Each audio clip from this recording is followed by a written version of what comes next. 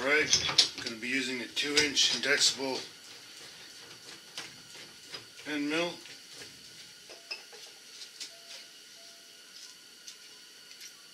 Okay. 2.5 by 1.5 inches. Use 1 1/4 parallels. 2 factory edges there will be close enough to start from.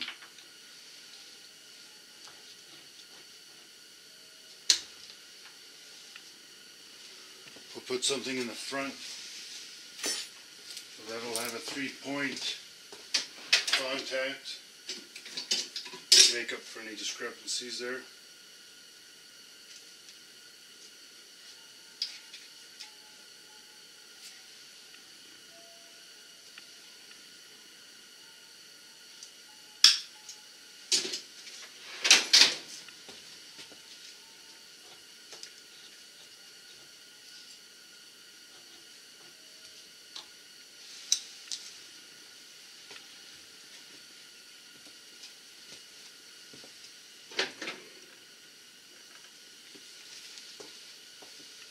Square on the sides.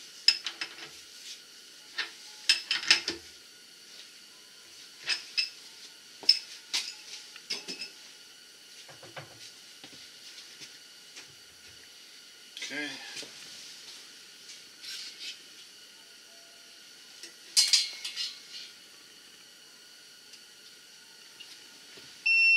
Put the DRO on.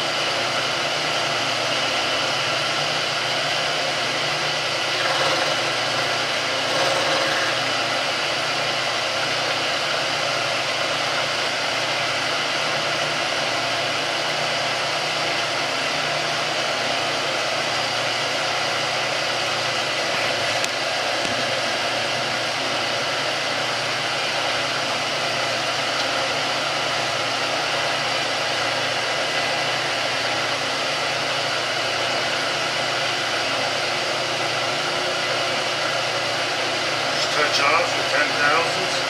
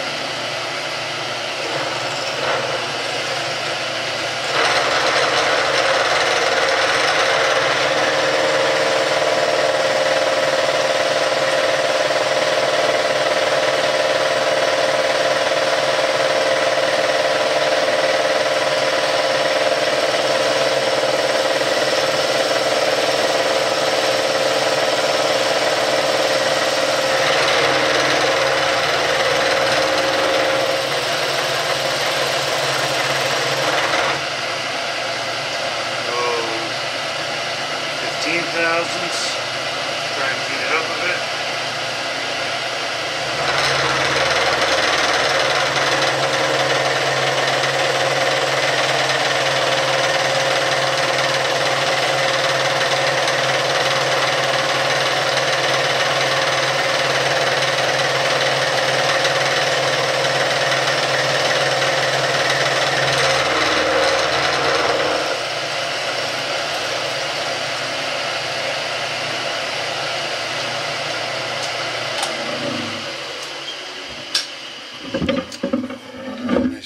crosshatch look on that.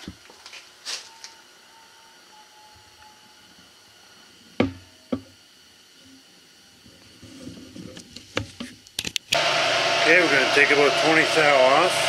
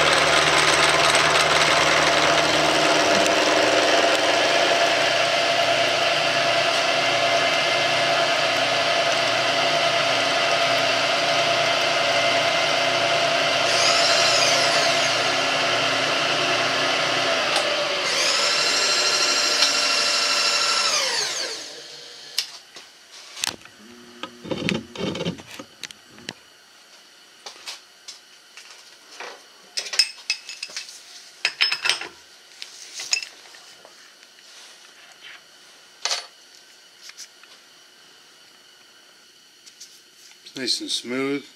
Camera picks up the cross hatching there. My mill could be trimmed in a bit. So that piece is squared up. I got a couple more to do. I'll bring it back to do some dovetail grooves in all of them.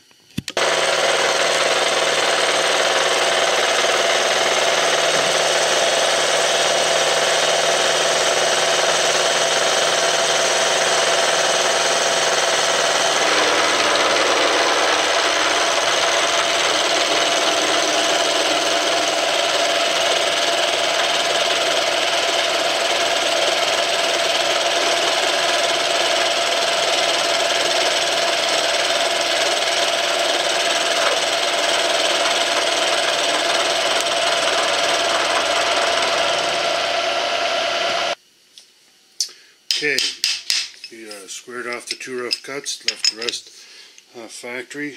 We're going to be referencing off the two sides that are faced.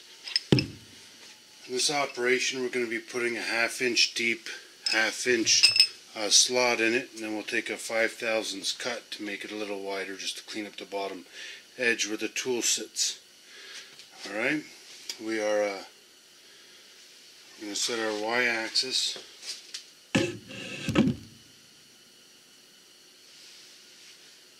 at 300 thousandths of an inch in.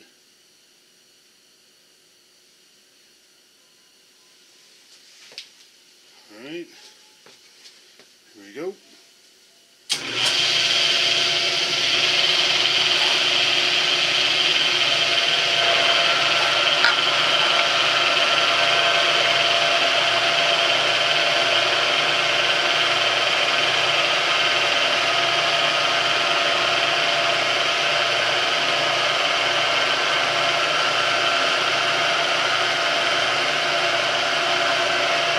Touch off here.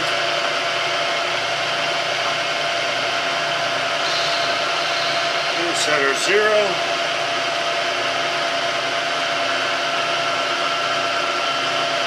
I'm going to take 5 100 thousandths of an inch cuts.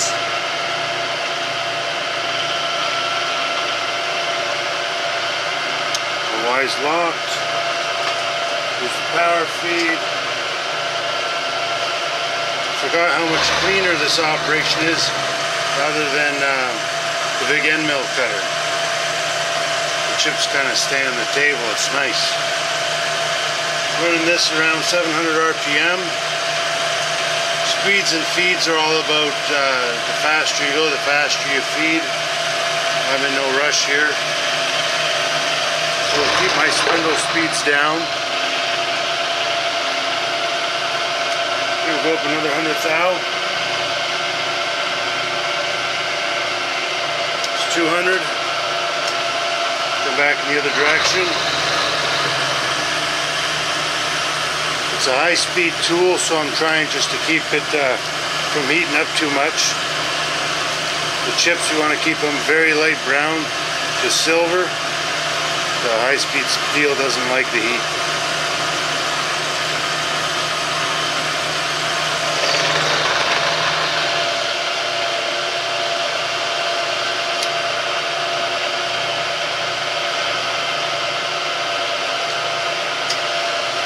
This will be 300 thousandths.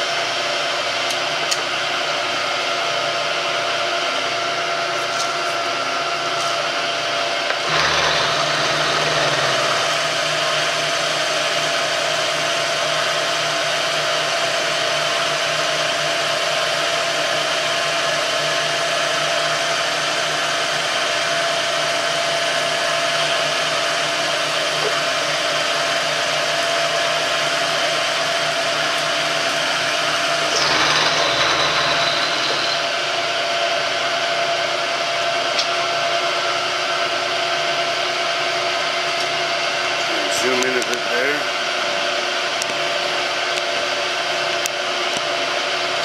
See if that clears up. Another 100 thousandths.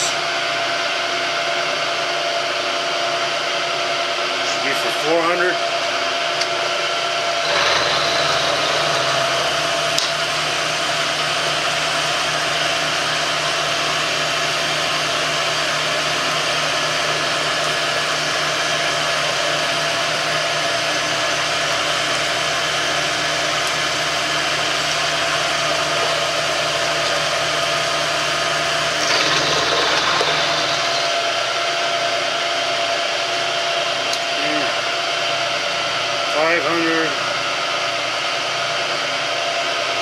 Slow the feed down just a bit.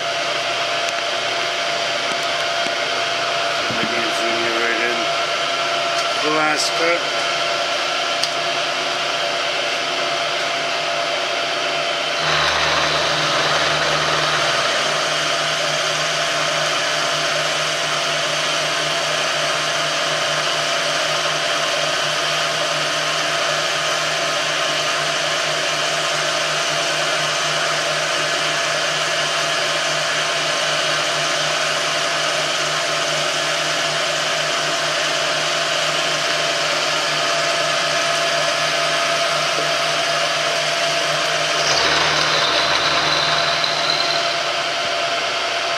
Plastic kind of gets in the way where it's radius.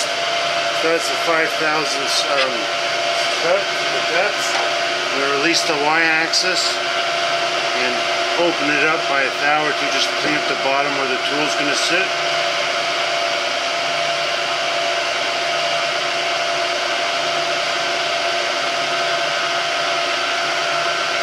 About 5 thousandths of a cut.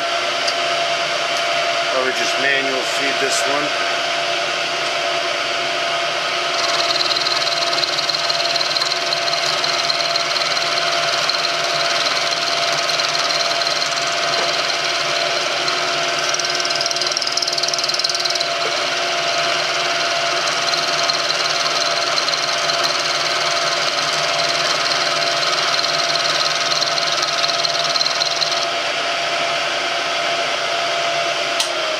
Like I said, much neater than the big 2-inch end mill.